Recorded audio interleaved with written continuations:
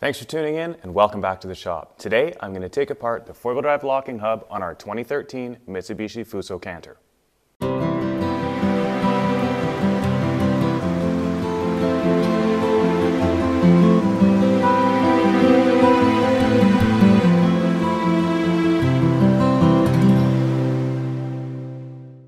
This is a pretty basic and easy job to do, really only requiring 1 or 2 screwdrivers, 1 Phillips or cross, a flat to help get the snap ring out. You're going to want a bunch of paper towels, some NLGI #1 grease, and you may find the cover comes off easier with an impact driver. Disassembly is quite easy. Remove the 6 screws that hold the cover plate in place, remove the cover plate, pop out the snap ring, and all the pieces come out.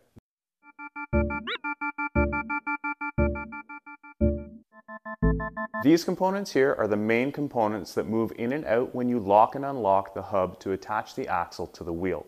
Now there are a few more parts inside, but I won't be digging into those in this video because this is where most of your problems are going to lie. If you are taking the brake drum off, you will need to dig a couple more of those out, and I will get into those in the video where I take apart the front brakes. For now, this is what we're dealing with. There are a number of reasons why you may need to take apart the outer portion of your locking hub. One of the most common is when you try to turn your hub from free to locked, and you find you can only go halfway. And that is because somebody at some point has assembled these components in the wrong sequence. Before we put this back together, let's take a quick look at the correct sequence. The return spring is what pushes the driven gear out when you shift out of four-wheel drive. You shift the hub out. Return spring, retaining ring, driven gear. Again, this is the key to the whole operation. Shift spring is what pushes this in when you put it into four-wheel drive with the hub. Retainer and snap ring. This is the correct sequence. If you flip some of these items or you have them out of rotation, things are not going to go back together properly. Now that all seems pretty straightforward, so how could someone screw it up, you say? Well, trust me, it's not that hard to screw up. Now that everything's been taken apart, I've cleaned it up and I've put my favorite NLGI #1 grease on it. We should be good to put everything back together. Before we start reassembly, you want to take a little smearing of your NLGI 1 grease and make sure all the splines in here have a little bit on them. This is just to lubricate the system going in and out. And as you can see, there may not be very much left from the last time somebody had it apart, or they may not have put any in there at all. We're not trying to fill these voids, we're just trying to lubricate it. Let's see if we can get this to go back together properly.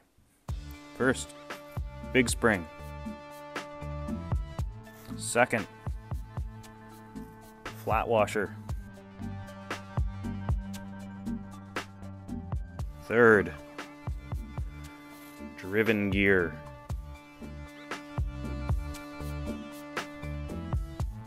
Fourth, skinny spring.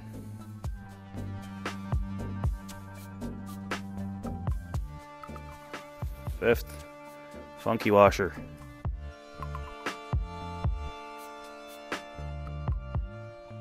I should be able to get the retaining clip in. And this is where it all flies apart in your face.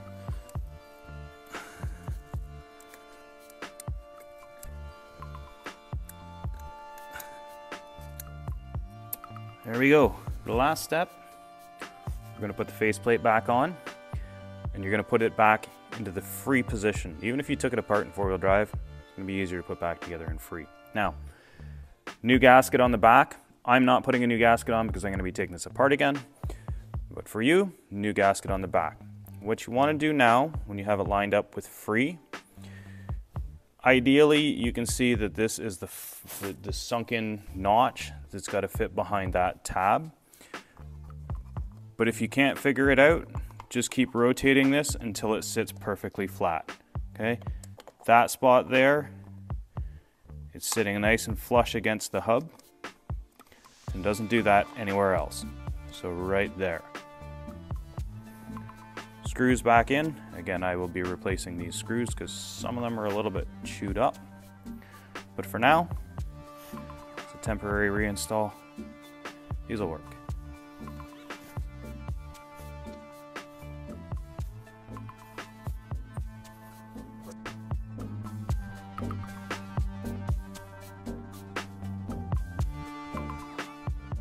Final torque on these screws is 3.3 foot-pounds. I don't think I'm going to bother breaking out the torque wrench. Now we should get movement fully from free back to lock. Nice and easy, nice and smooth, good to go. Not a difficult task to do, but not that hard to get wrong either. If the front end of your truck is not engaging into four-wheel drive properly, take your front hubs apart and make sure that the last person to take them apart put them back together in the right order. I hope you enjoyed that video and I hope it helped someone. If you did enjoy that video, please give us a thumbs up. And if you've got any questions on what I did, post a comment down below and I'll do what I can to answer it. If you enjoyed this type of video, take a look at what I've posted before and please subscribe because there's lots more coming. Thanks for watching and we'll see you next time.